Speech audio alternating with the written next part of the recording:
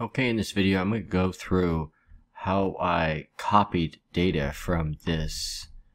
This is Social Blade. It's basically a chart of data that I have on Social Blade, but it's just HTML data and they don't offer a way to download it in Excel format.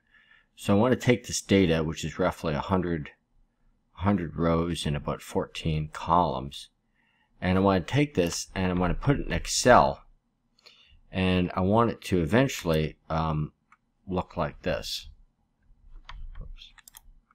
I want it to eventually look like this, where it's copied in just like it is in the Social Blade.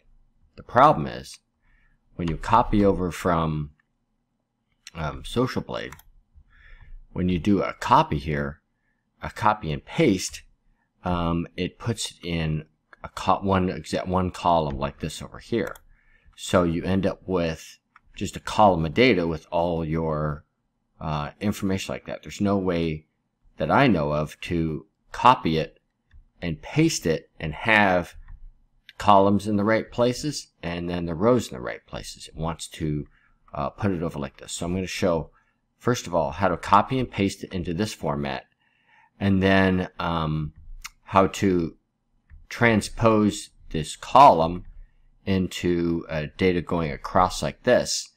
And then we're going to use some Excel hackery to get it to so that the columns and rows line up properly. So let me go through how we do it. I'll start off from scratch here. So let's go to my Social Blade page that I want. I'm going to make this big. And basically what I'm going to do is I'm going to go in here. I'm just going to copy what I want to copy. Oops. Get that B there. Okay. I'm going to copy the whole column. This is basically a list of 100 websites that I follow, or YouTube channels. I'm just going to hit copy. Then I'm going to go over to my Excel, and I am going to first I'm going to make this wider first so it doesn't make my columns weird.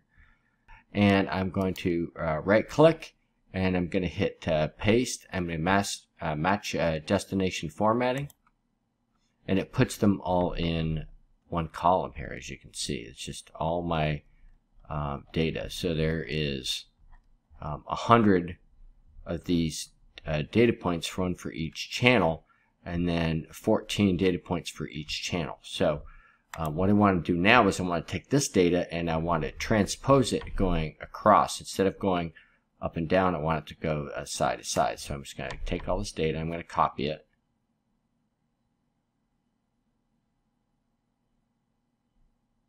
I'm no Excel genius here, so I'm sure there's a lot of different ways to do a lot of the things that I'm doing quicker, but this is just the way I know how to do it. I'm actually just making this video so the next time I need to do this, I know how to do it. And I thought maybe if somebody else could benefit from it. Okay, and we are going to hit copy. Now this time we're going to come up here and we are going to hit, let's go over here, let me make some room.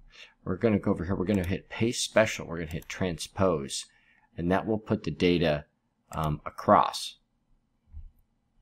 Okay, so I'm going to spread these out so you can kind of see what these are here, right here. Okay, so right now I've got the data, the same data that was going up and down, but now it's going across. Okay, so what I want to do is I want to, now I've got, let's say make this bigger here so we can see. I've got the data that I want here. I got the channel name and then all the 14 data points going across here. But now I want to take this piece of data, this one, and put it up underneath. Okay, so what you really got to do here is you got to do a little bit of a hack in Excel. So the first thing we're going to do is we are going to switch over. I'm going to go up here to File and Options in Excel. We're going to go to the data, formulas. And this right here, R1C1, we're going to change our reference style. Instead of being A, B, C, D, E, F, we're going to change it to rows and column numbers. So we're going to change that to that. So now you see that instead of A, B, C, D and all that stuff, it's row 1, column 1. And so what we're going to do right now is we are going to do an equal sign. So actually we're going to do LG. I'm just going to put my initials. And then, oops, I put in the wrong column. I want to do it right here. I want to do LG. And then I want this cell information right here. So that would be R3C7. R3. You're not going to have to input that much of this data. Most of it's going to be auto-filled. So, but you're going to have to do at least 2 for each column and row. And then you're going to want the next one, which would be LG, R3 again. But this time I want the next one, the next channel starts at 20. So I want, instead of C7, I'm going to start C20. Like that, okay?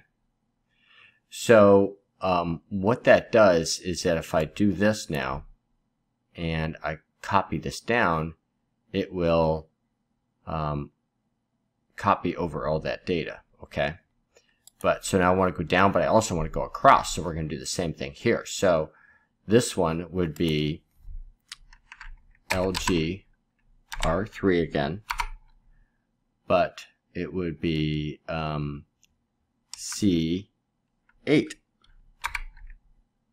right? Because the next piece of data I want is right here. I'm sorry, C8, which would be right here, right? So it's this was C7, this is C8, so I want C8, right? And then the next one we're going to do here is LG R3 R3C 21. So you see what we did. It was C7, C8, C20, C21. Okay. So what we're going to do here first, we're going to go like this, and we're going to drag this. So you copy these first 2, right? Or you highlight these first 2, and you grab this little corner right here with a plus sign, and you drag it across to the end of your data points, and it fills them in. Basically, now it knew it was C7, C8, C9. It knows that it keeps the R3, so it's grabbing those numbers, okay? And I'll tell you why I put the LG here in a minute, okay? So to do the same thing for this one, I have to do the same thing. So I'm going to go highlight here. We're going to go over here like this. We're going to grab this. Okay. So now we've got our rows and columns all set up. Now what I have to do is drag each one of these columns down to fill the rest of the numbers, and just follow along with me here. So you highlight these first 2, so it's C7, C20. The next one would be in that same sequence. And I'm going to go down to roughly 100 or something like that. Because basically how long I have 100 data points, or 100 columns. Do the same thing here. Okay, I'm just fast forwarding along here doing this because it's kind of repetitive, but it only took me a couple of seconds. This is the only repetitive thing you really need to do in this sequence, but it's basically just dragging those first 2, or highlighting those first 2, and then dragging them down. If there's a faster way to do this, please leave a comment and let me know what that could be.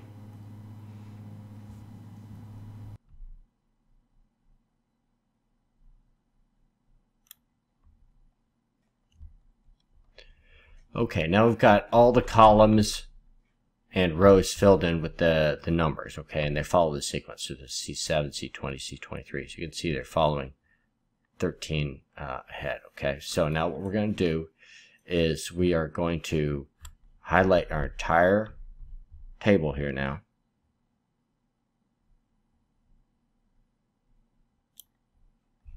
And we are going to hit Control H. Brings up Find and Replace. And now we're going to replace LG. So I've got LG in here. So you just type in LG or whatever number you use, and replace with equal sign, okay? and we're going to hit replace all.